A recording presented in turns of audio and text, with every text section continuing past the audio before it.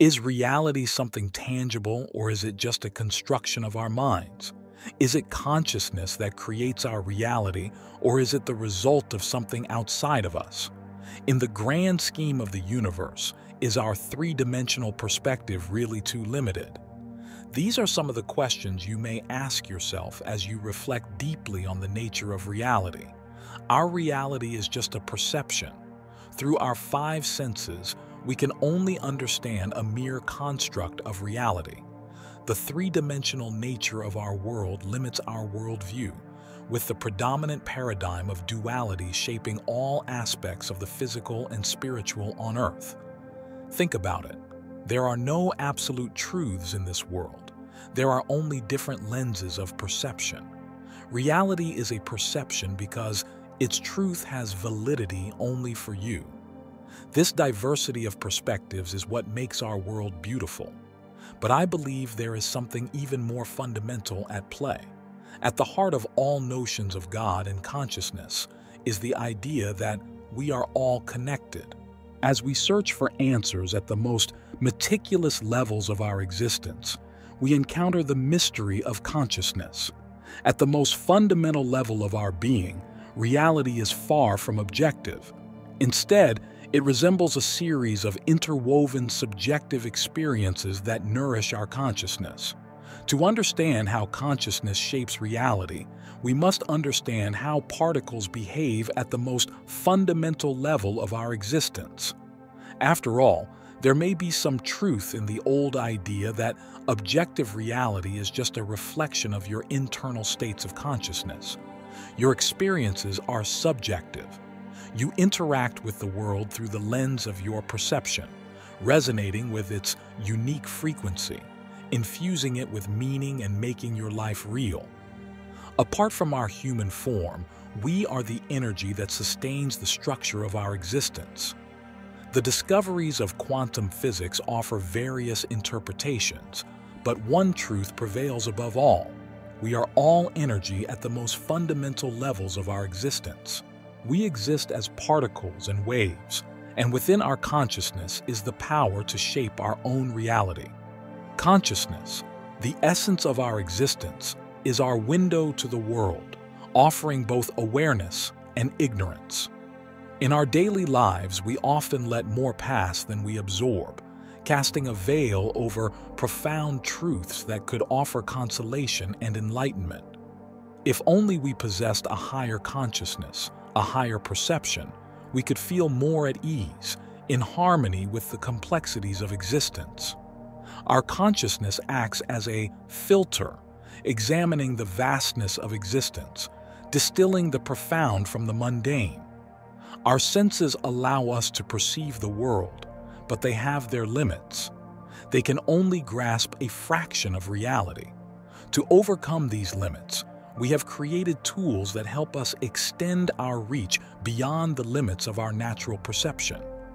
Consciousness is a complex concept that involves the ability to perceive, understand, and be aware of oneself and the world around us.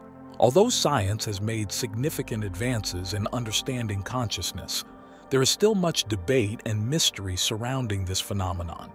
The idea that we are a small part of the universe is truly fascinating. The matter that makes up our bodies and everything around us is made up of atoms. These atoms are the same chemical elements found throughout the universe. On a fundamental level, we are made up of the same components as the stars, planets, and galaxies, which leads me to believe that we are products of evolution, shaped by natural processes taking place throughout the cosmos. At the deepest level, all the particles and fields in the universe interact with each other according to fundamental laws. So, we are not separate from this interconnected system, but are an intrinsic part of it. Explaining that we are part of the universe involves recognizing our deep interconnectedness with the cosmos, both in terms of physical composition and natural processes. It's a perspective that reminds us of the humility and responsibility we have towards our planet, ourselves, and the universe as a whole. Humanity's rise to dominance of the Earth was driven by our unique ability to connect, a network of collective consciousness that allowed us to rise above all other species. Humanity is full of communities, each filled with individuals with unique talents. Some excel in the art of critical thinking, while others channel their creativity into masterpieces. But we all share fundamental qualities that shape who we are. In contrast to other creatures, we have the remarkable ability to shape our own destinies. We are like adaptable characters in the story of life, able to reshape ourselves as we see fit. In order to understand the universe and truly dive into the essence of life, we must be willing to let go of preconceptions. There is no need to perpetually pursue happiness or remain in a constant state of euphoria. The life we lead is shaped by our choices and the ego we have built up, even if we hesitate to acknowledge it. Day after day, we engage with the spectrum of human experience, sometimes inviting difficulties to taste the sweetness of satisfaction when the tide turns. The self exists in contrast to the other, just as white contrasts with black and death with life. Our existence can be perceived as fundamental, not as a mere accident, but as an integral part of the essence of the universe. When we move away from the constructs we have formed and the influences of our sensory perceptions, we begin to perceive reality in its raw form. But that's when a question arises. Do you define yourself as a passive victim of the world or an active participant in it? Love, in its essence, flourishes when we abandon the limits of the self. It is in this surrender that we reveal our innermost truths, dismantling the walls we have erected to keep our distance, one brick at a time. So try to imagine your life as an open book with pages waiting to be filled with love. But let's pause for a moment and consider how we define ourselves.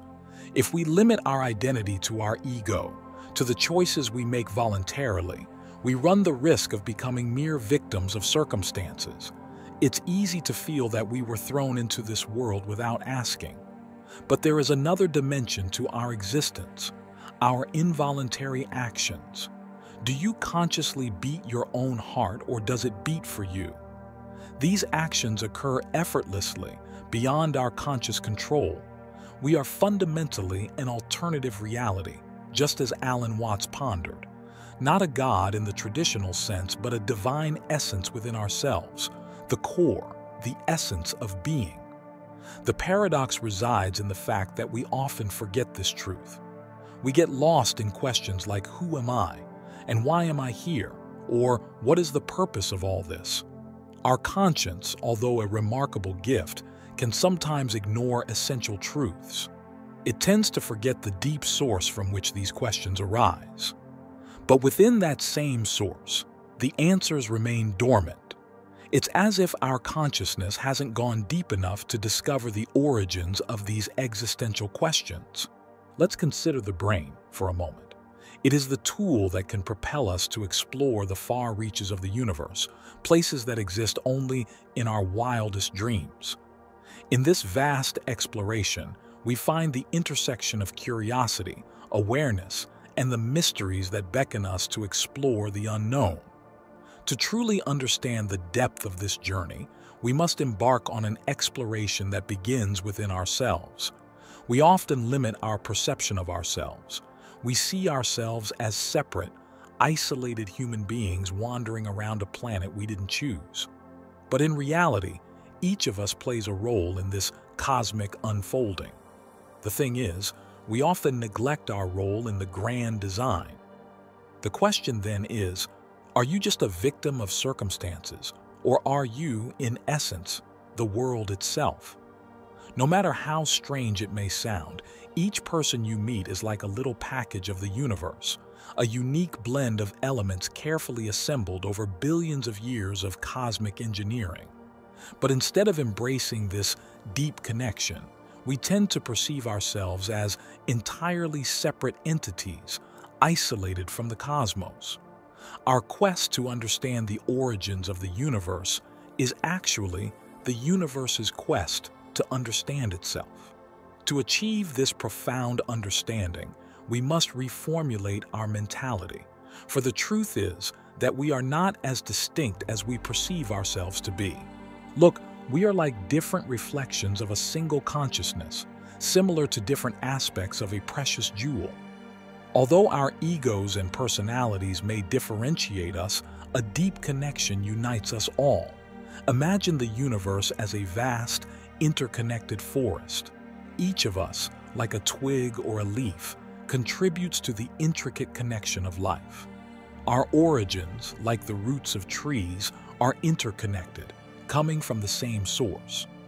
Our energy cannot disappear into oblivion. It only transforms from one form to another. There is a common fear that everything will cease to exist. But although your individual life may come to an end, your energy, the very essence of your being, continues on an eternal journey. Our mind sometimes tricks us into believing otherwise, putting us into a state where we perceive ourselves as the beginning and the end of everything. This illusion often leaves us dissatisfied and unhappy. But the truth is even deeper. You are, in essence, an eternal part of the continuous universe. Death, as we understand it, is not the end of your existence. It is the abandonment of your ego.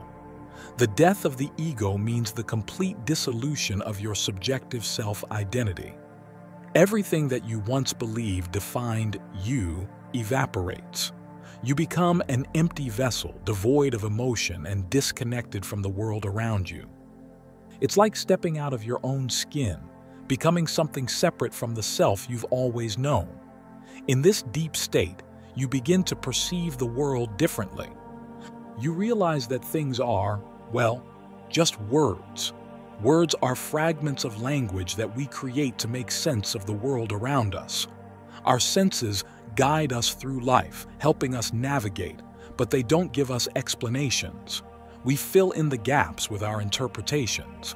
However, during the death of the ego, you disconnect from all this.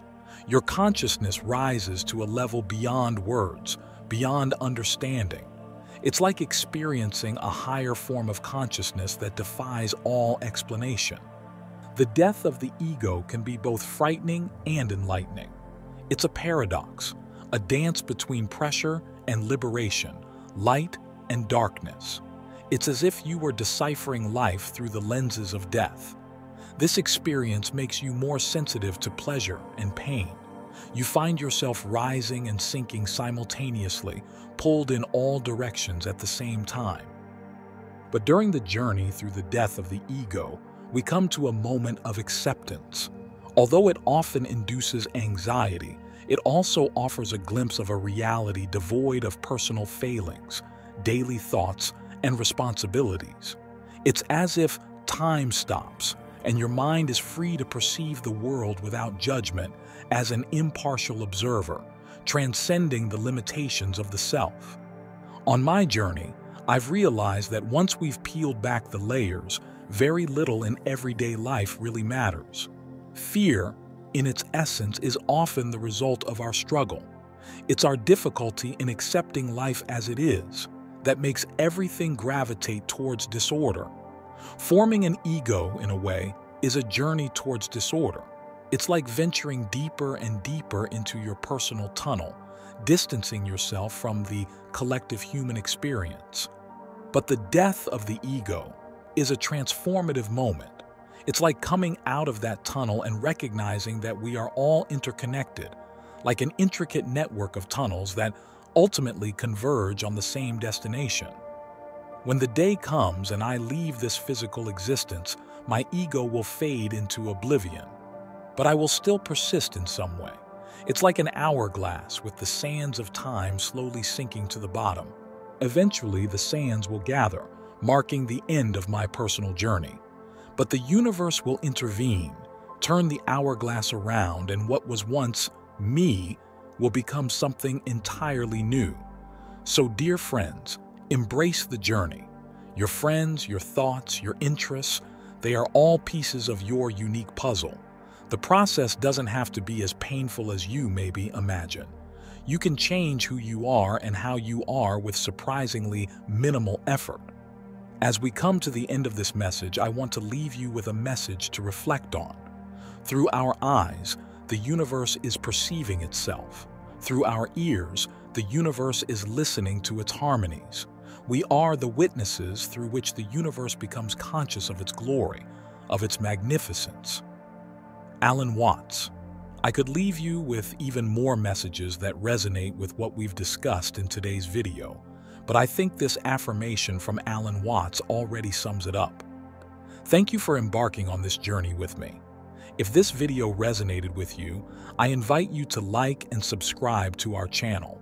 Share this video with others so they can benefit from this message. And don't forget to leave a comment below sharing your thoughts, reflections, and experiences. Thanks again for watching and for joining me. Take care and see you soon.